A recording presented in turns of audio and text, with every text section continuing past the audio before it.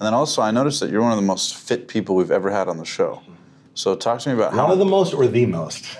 Probably one of the most, if not the most. Right, I mean, I appreciate you might that. be tied with Ed Milet, so that's good competition.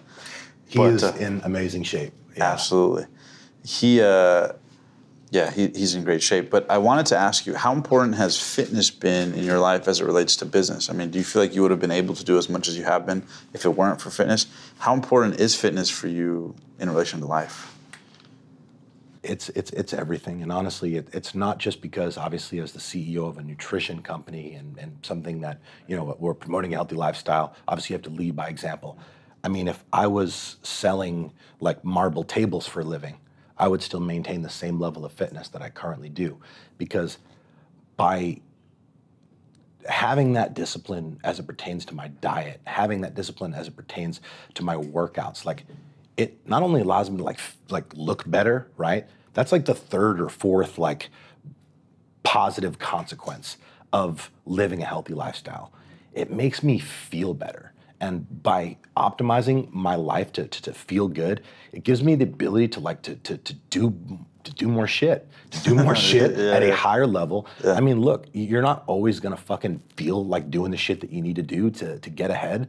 But the reality of it is, if you could increase the occurrences and increase like the level of your performance, the level of execution, if you could make yourself more efficient, like would you do that? Like red pill, blue pill. Red pill says yes, but like the red pill is going to the gym. The red pill is eating good consistently. Honestly, like your whole fucking day like could be made dramatically better by starting your day off with a very hard workout, eating the right things, and just like going from there. It's all about momentum, man. And like when you work out, there's some real shit that goes on in your brain. There's a lot of feel-good chemicals that are released, but it's like those chemicals, like you have to earn the right to feel good. You absolutely do, and that's with everything. And like with fitness, I mean, that gives you a very like easy opportunity to earn that right. And doing it at the beginning of the day sets your day up for the win, because you're gonna take that momentum, take how good you feel, that energy. And you know, most people don't have any energy because they're not working out, if that makes any kind of sense. Yeah, no, you know what I'm saying? Yeah, yeah. So it's super important, man. If you don't use it, you lose it. Yeah, it's super important. The quality of your life is heavily dictated by the quality of the foods that you eat. That's a fact. That's an undeniable fact.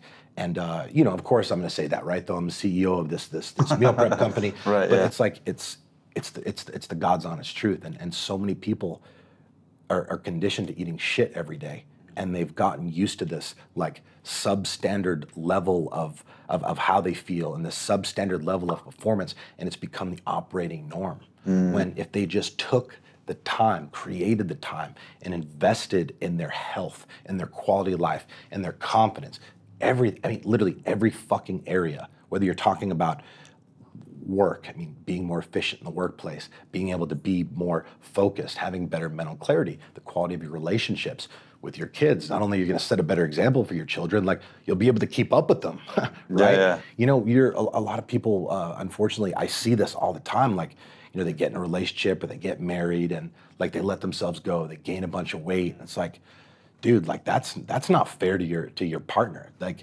not only are you going to lose that flame, like keep in mind, like that person, your significant other, they fell in love with like the fit, like in shape version of you, not the lethargic, like fat, like tired, out of breath downgrade. Right. Yeah. I mean, that's just a fact. That's I think people lose sight of this and they wonder why like their relationships lose passion.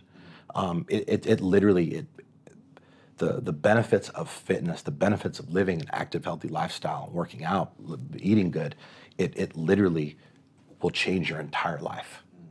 What's your best advice to people out there who maybe aren't physically fit right now? Maybe they, you know, I'm sure you've seen it. They try to get in shape. It doesn't work. They get a trainer. They try this gym. They try that gym. New Year's resolution. Yeah. They keep falling off the horse, and they're getting older and older maybe and just getting discouraged. What would be your best advice to somebody who's been trying to work out and just stuck in a rut to actually build that momentum to make it a lifestyle? Yeah. You gotta let the past go. Although you may have failed in the past, it doesn't mean you're a failure. In fact, I would make the argument that if you failed in the past, that's actually leverage. That gives you the opportunity to go about it a different way. You now know what doesn't work. You've proven that you know what doesn't work. So now you have the tactical advantage to go into it with a new mindset, a new perspective. And honestly, I don't want to say a new game plan, because I think the reality of it is a lot of people don't stay consistent with their fitness goals. A lot of people have been unable to follow through with what it is they were once so excited about doing, because after a short period of time, they stop doing the shit that they're supposed to do. They stop doing the things they committed to do, and they start doing it some of the time. And they get frustrated when they don't see results. You got to take responsibility over the fact that you didn't do what you said you're going to do. And you know what? That's okay. That shouldn't frustrate you at this point. It should actually empower you. You know you didn't do the shit that you need to do, so it's like no mystery. Yeah. So let's go about it differently now, and let's go fucking get after it and make shit happen. And you know, all those people out there like that roll their eyes and they hear about people making their New Year's resolutions, and dude, like that's weak. Don't do that. Any opportunity that we can have to set a goal, whether it's New Year's resolution, your birthday, Halloween, Labor Day, Memorial Day, fuck all those things. Leverage that. Leverage that. Yeah. And understand that when you commit to something, when you set a goal, like that is a commitment that you're making to yourself, and you have a responsibility to honor your commitments 100% of the time and get up and do the shit that you need to do, even and especially when you don't fucking feel like it. How about when it comes to setting goals? Is that something you set short-term, long-term? What have you found works for you when it comes to setting goals? It's a really good question, man. And I'm going to be completely honest. I did not start setting goals till the beginning of 2016, which again, this was right around the time I started making all these changes. I didn't start like planning my day or writing goals to the end of 2016. And you follow like a daily structure, day-to-day, everyday routine, or does it? Yeah, I mean, there's there's certain things that I do every single day, and I follow as far as like waking up at a certain time, making sure I work out. But you know, when I'm scheduling my day, I have certain tasks that I put that are not the same. I mean, there are certain days that I check on certain things, but those aren't really things that get scheduled because they're part of my routine. The things that I schedule are the things that are going to actually move me closer to the next level. The things that are going to help me, like, you know, like climb and get move better. The needle. Yeah, but yeah, structure is super important. And honestly, as an entrepreneur, like, dude, that's the most important thing, because you know you don't answer to anybody necessarily unless you're in a situation where you have like a board or whatever. Right. But when you're starting up the first several years, like you are your own boss, and you have to give yourself that structure and discipline. And you know, setting goals was something that I never did until the beginning of 2016, and 2016 was a breakout year for me, financially with the business. A lot of other things started happening, and then you know I was like, wow, like imagine that. So I can't sit here and tell you that the growth our company has seen in the last 3 years, which is over 500%, is a direct byproduct of me like starting to write goals. But I also can't sit here and tell you that it's not. You absolutely have to have goals. If you don't have goals, I mean, like it's easy to go nowhere if you don't know like where you're fucking going, and then that's unfortunately that's unfortunately what most people do. And it's like they get up and they think that like working hard is enough. Like I'm working hard. It's like, dude, first of all, working hard, that's like the price of admission. Everybody's working hard, man. Working hard is the bare minimum, and that is the perspective that we need to have, because like it's a very competitive world out there. Whether you choose to admit it or not, I mean, like there's a game being played out there, and you have to do the things that you need to do to separate yourself from everyone else. And it's very easy to get overwhelmed with the details of the day or the stress of the hour or whatever bullshit or the like email, the thing, absolutely. There's always something that's gonna happen, which is why you need to have those goals on paper, write them down every fucking day. And honestly, like the really funny thing about that is like, you know, you don't actually have to know exactly what you have to do when you know what you want, and you state it, you write it down, and when you're writing it down, you're actually visualizing, right? Visualizing is important. Obviously, nobody has time for that. But when you're writing your goals down, that's actually a visualization technique. So like, give yourself the competitive edge, right?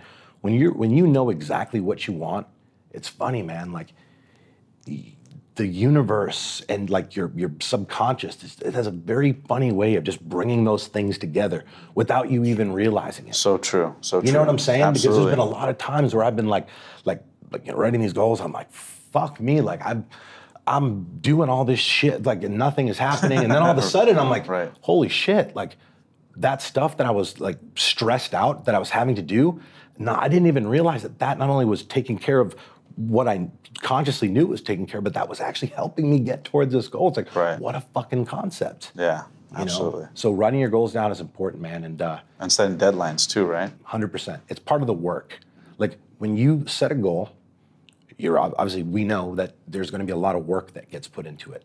What you have to understand is writing your goals down every day is part of that work. If you can't even do that, save your time, save your energy, and don't even bother setting a goal, because you'll ultimately just be left with disappointment and a painful association towards the goal setting process, which a lot of people have as it pertains to New Year's resolutions. The people that, like, you know, talk shit about other people or roll their eyes when they see the little memes and all that, they feel that way because they have failed in the past. And the reason they failed in the past is because they set a goal because society said, oh, let's set a goal, and everybody else sets a goal.